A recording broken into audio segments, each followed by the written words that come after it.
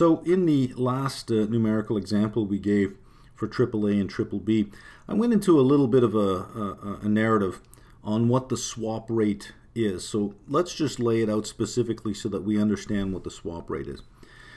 The swap rate is the average of the fixed rate a market maker is prepared to pay or to receive in exchange for receiving or for paying LIBOR. So if we read it on the bid is the fixed rate a market maker is prepared to pay in exchange for receiving LIBOR.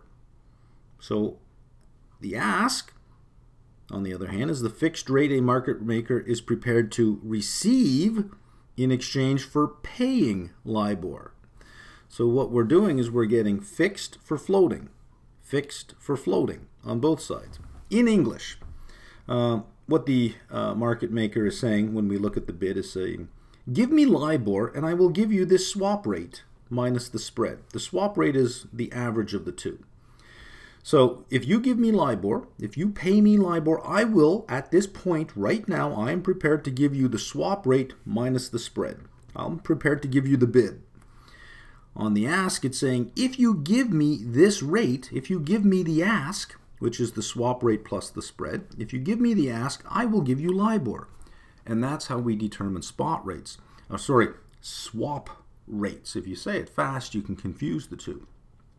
So we're always exchanging LIBOR. LIBOR is whatever happens to we observe in the market, and remember, we can only see it for specific periods of time. We will take or give LIBOR in exchange for this swap rate on this bid or this ask, and this swap rate is a rate at which on day zero the swap has zero value. So it is a fixed rate of interest that would equate the value of a floating rate bond with the value of a fixed rate bond on day one. And when we get into valuing these swap rates, you'll see exactly what that means. But just be aware that that's how the swap rate is stated. It's a fixed rate that a market maker is prepared to either pay or receive in exchange for LIBOR.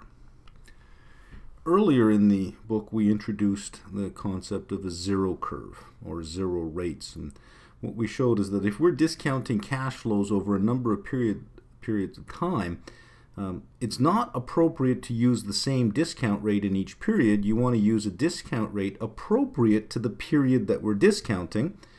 And if we're using the risk-free rate, the proxy we have for the risk-free rate is either the zero curve for treasuries or the zero curve for LIBOR. In other words, what would be the discount rate for a zero coupon bond maturing at that particular point in time? That's just a review of what a zero curve is. It maps interest rates on zero coupon bonds to different maturities across time. That's all it does. We've looked at the Treasury zero curve, and we've already seen that in an earlier chapter and figured out how to extend that by using a set of zero coupon bonds for 3, 6, 9, and 12-month maturities, and then using coupon bonds past that.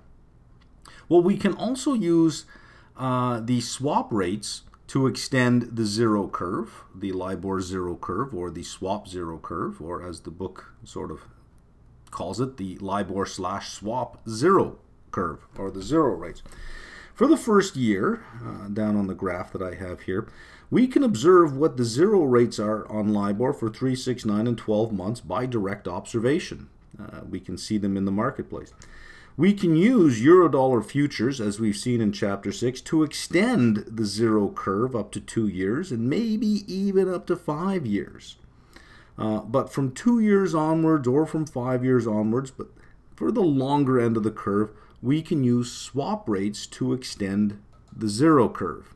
And again, the zero curve is the interest rate at a particular point in time that we use, the risk-free rate that we use to discount the cash flow received at that time. Well, have a look at this note that I made on the side here. The value of a newly issued floating rate bond paying 6-month LIBOR is equal to 100 if the LIBOR or swap zero curve is used for discounting. Why? is because the coupon will equal the discount rate. For each of the payments that we receive, if we're using this zero curve as our risk-free, as the proxy for our risk-free rate to discount the coupon, if the coupon equals a discount rate, you have a par bond. Do we get that?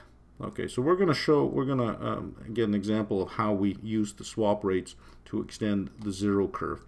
But there's a bigger lesson that's being smuggled into this little conversation. A newly issued swap. For a newly issued swap, we have a few things that we can say about it. Number one, the fixed rate equals the swap rate. The fixed rate paid or received is the swap rate. Number two, on the day that the swap is created, it is worth zero. It is worth zero. Now, let's combine these 2 points together.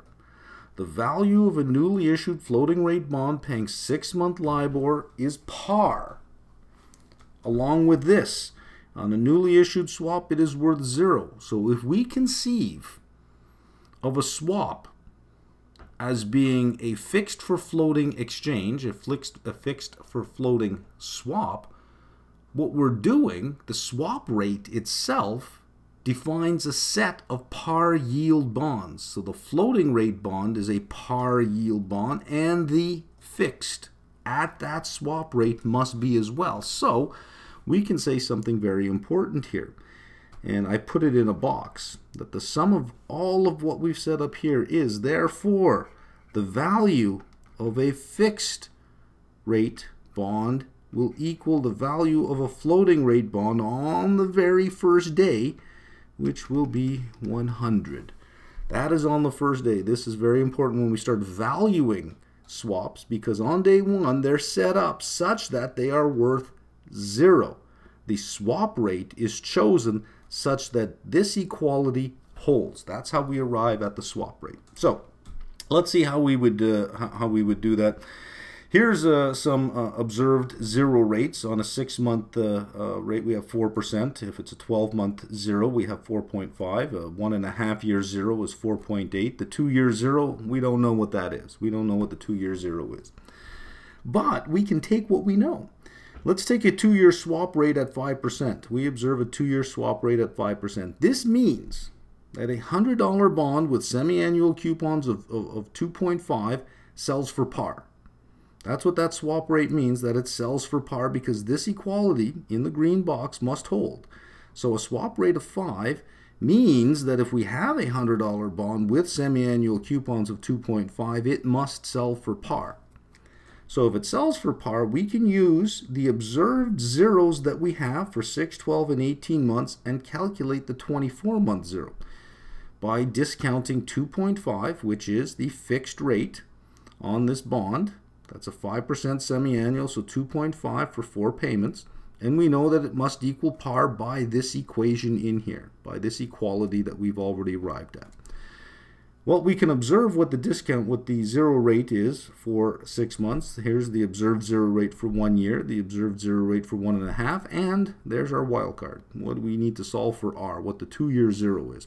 Well, all of these this is just calculator play at this point. Take the natural log of both sides to take the power term down to the line, and just solve for R. You'll get 4.953%. So we can find our zero rate.